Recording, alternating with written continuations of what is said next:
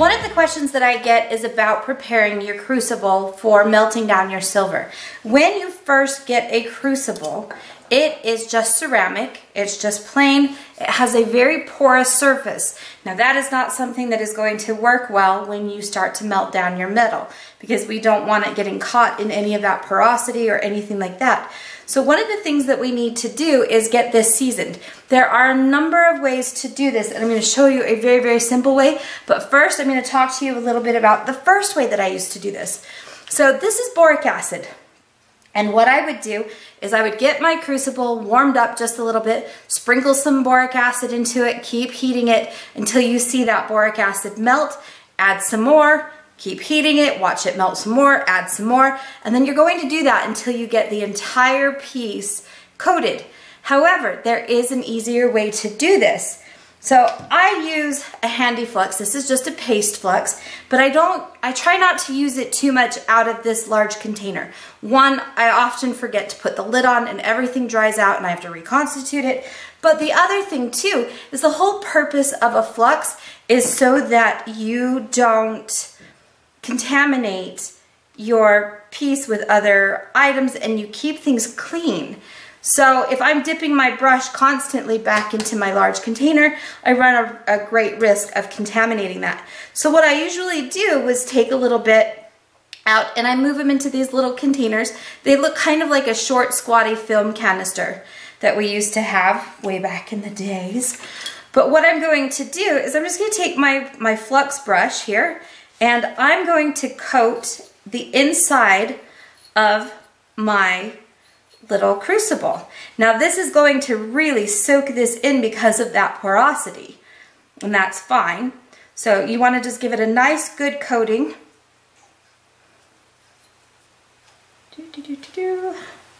Now I also want to ensure that I really get this lip up here, that pour spout. We want to make certain we get all of that coated very well. And I'm also going to do all around the edge, top, and just on the outside.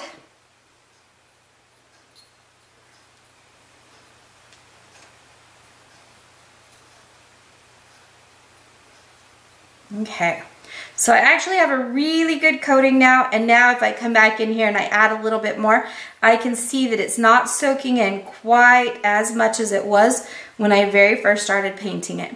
Now again, I really want to make certain that this pour spout is nice and coated. Okay. So now that I have that, I'm going to put this back into my whip. This allows me to hold onto the crucible without actually holding onto the crucible. I'm going to be using my MAP gas torch. This is the one that I really like for doing any kind of casting or any big metal meltdown. So what I'm going to do is I'm just going to heat this up. Now I'm going to get this going and then I'll come back in and I may sprinkle some of the boric acid into it, or I may actually come back and repaint depending on if I have areas that I think need just a little bit more. So we'll have everything ready to go.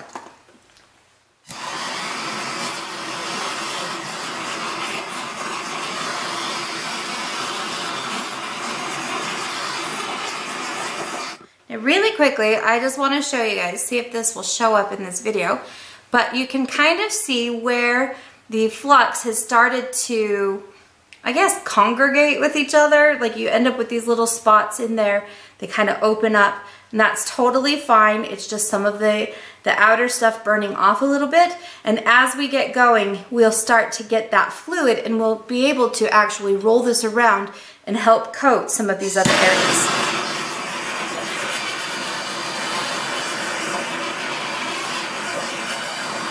Now at this point, you can easily see where that flux is beginning to coat and where it has pulled away from some of the crucible edges. Okay, and again, we're starting to get a nice, kind of like a grayish coating in here. And that's where the flux is beginning to turn kind of glass-like. So what I'm going to do, because I can see several of these open areas, I'm just going to take some of this boric acid and I'm going to sprinkle it into those areas.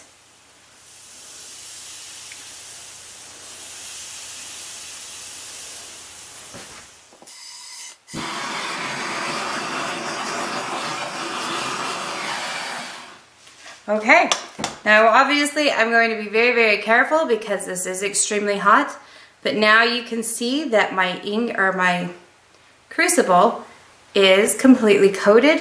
I have a nice rim around the outside edges there, so everything is ready to go.